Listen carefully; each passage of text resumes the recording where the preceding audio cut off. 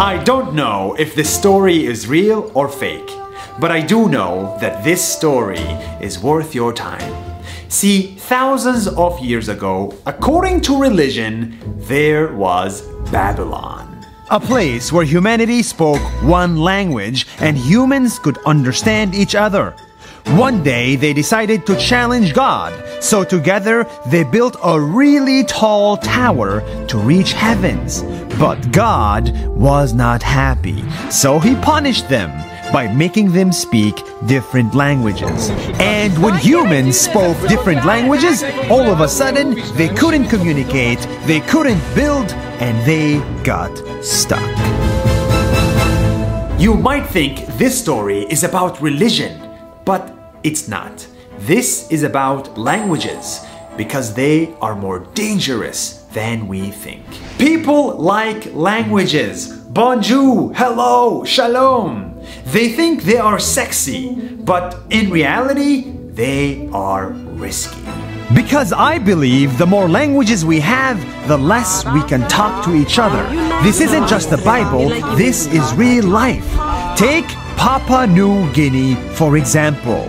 It's a country made up of 800 tribes, each with their own unique language. So this country had 800 languages. And because of that, tribes could not communicate with each other, so they fought. Only after they adopted a simple form of English called Pidgin, tribes were able to talk to each other and build a country. This is just a real-life example of the danger of languages. Naturally, my friends get offended when I say that the world should have one language. They think this is disrespectful to other nations and to other languages. But I disagree, and I am not the only one. Someone 150 years ago realized that languages make us fight. So instead of complaining, he went to work and invented a new language designed to unite us all. And he called it Esperanto. This language is 10 times simpler than a normal language. It takes 150 hours to learn Esperanto, and it takes 2,000 hours to learn German. The hope of this language is to be universal so the whole world can speak it. That's why Esperanto was designed from the ground up to have simple grammar, simple words, simple everything. When I read about this language, I got excited to learn it because this is exactly what the world needs, something to unite us. I am tired of going to Thailand and not speak to the locals because I don't speak Thai.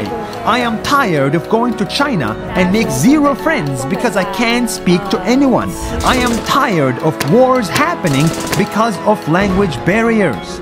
If we all speak the same language, like, I don't know, Esperanto or English or Chinese, whatever it is, I am convinced we can build something much bigger than the Tower of Babel, and we can reach new heights. See you next week. Hey everybody, thank you so much for watching the video. Before you stop the video and quit it, I want to tell you a little bit about the sponsor of this video, Skillshare. I was so happy when they wanted to sponsor this because not many people care about Esperanto. And they do care about Esperanto. What is Skillshare? It's essentially a website where you can go and get a new skill or learn something new. Skillshare has unlimited classes with hands-on projects and feedback from a community of millions. Most classes are under 60 minutes or less, so you can literally learn a new skill under 60 minutes. It's very powerful and it's very effective. For example, there's a class called Going Viral. Write, film, and make content people share. Essentially, it's a class to help you get more people to care about your content. It's very helpful for people like me, and it's very helpful for people like you. The Esperanto video, for example, got 8 million views. That was viral.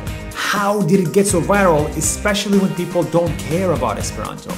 Anyway, Skillshare has been nice to sponsor not just me, but also you.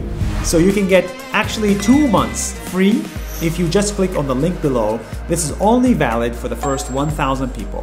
So I highly recommend it. You have nothing to lose because you're getting 2 months free, and I think you will use it for the next few years. Thank you so much. That's more than a minute. See you tomorrow.